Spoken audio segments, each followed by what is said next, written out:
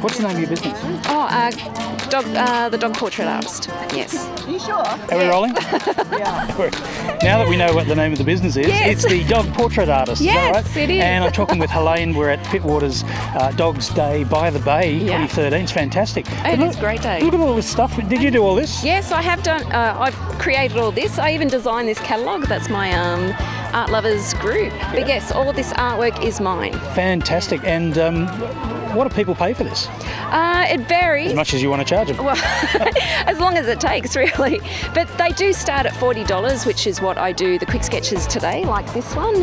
Well, we've got some great vision. Let's have a look at that now. And this is Stanley. The what is he? It's like a Here's a Labradoodle. Labradoodle. Yes. And so how do you get the photos of the dogs? Dogs don't stay still for very long to get their portraits done. Absolutely not. So how do you do it? Well, I would love to say that I do it straight from the dog, but otherwise will look like a Picasso painting.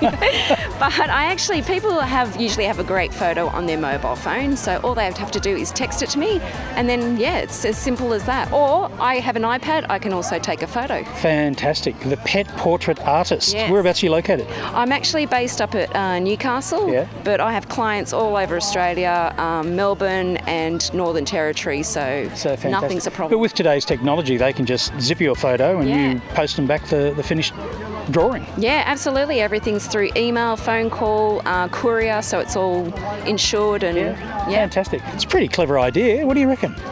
Yeah, I reckon it's an idea. You reckon it's a clever idea? I think it's a fantastic idea. Why wouldn't you do it? Ta-da! I think that's all right. That's lovely. That's lovely.